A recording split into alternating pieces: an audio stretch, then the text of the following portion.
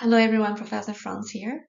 Today we're going to put together our aggregate demand curve with our short-run and long-run aggregate supply curve to analyze the market. Here is our initial equilibrium where we see the intersection of the long-run aggregate supply curve, the short-run aggregate supply curve, and the aggregate demand curve. They all intersect together, and at the intersection, we see the equilibrium price level and the potential output. Notice that at this potential output, there is no cyclical unemployment. Now suppose there is a recession. As a result, consumption goes down, investment goes down. So that will shift your aggregate demand curve to the left. Consequently, price level goes down and also the output goes down.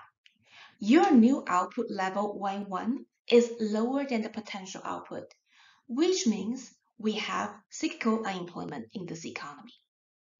Here is what happens in the long run if our government does not intervene in the recession.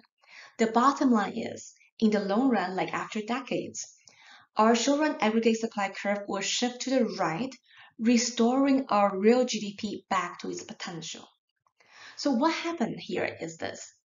During a recession, both price level as well as the output goes down. In the long run, our input price is also going to go down. Why is that? Because laborers are losing their jobs. As a result, laborers are willing to accept a very low wage just to work.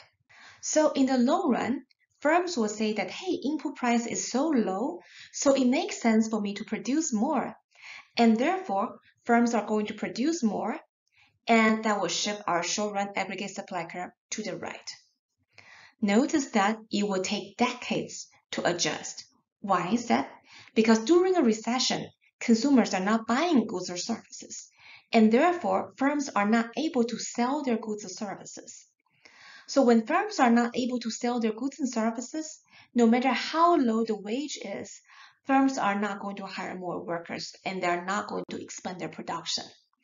Therefore, it's going to take decades for us to adjust and shifting our short-run aggregate supply curve to the right.